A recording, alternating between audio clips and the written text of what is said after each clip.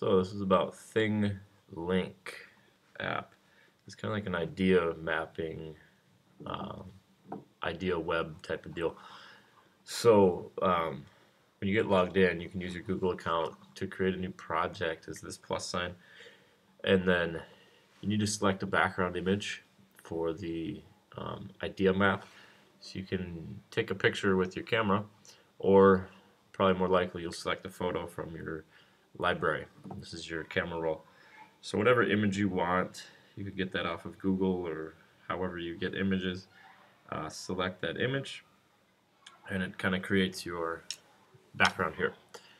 So this little bullseye is kind of what ThingLink is all about. You can click anywhere or tap anywhere on your iPad, and it creates a new kind of point of interest, and you can do a handful of things with that.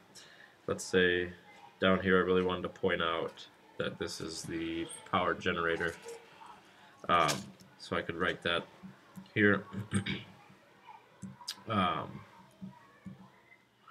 And click done, and I've got a new point of interest. Other things you can add are, I'm going to click on add media here. You could take a video and kind of have you explaining more about that particular spot, or you could get an image or a YouTube clip that links to all about arch dams or all about how hydroelectric dams work or whatever.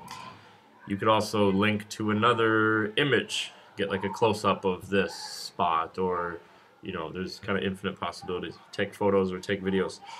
So it's all about kind of creating these points of interest with your iPad's capabilities, and then I'm going to click next up here. So I guess I've added 2 points of interest. This one down here is just text showing that this is power generator or whatever, and then I just a moment added a image up here. It just doesn't really make a whole lot of context sense here, but you kind of get the idea for how this works. And you can add as many of those as you want to. Then when you click next, you have some options to add a title. So I would say maybe this is arch dams. I'm going to leave a lot of these options alone for now. This would be like if you want people to be able to add comments to it, and this looks like Twitter and email. I haven't really explored what those do a whole lot, but I'm going to click save and show you how I like to share these with students or other people. So right now it's saved into my ThingLink app, but that doesn't do other people a whole lot of good. So if I click on my project again here, now I have some new options at the bottom. This is how I generally save it or share it with other people.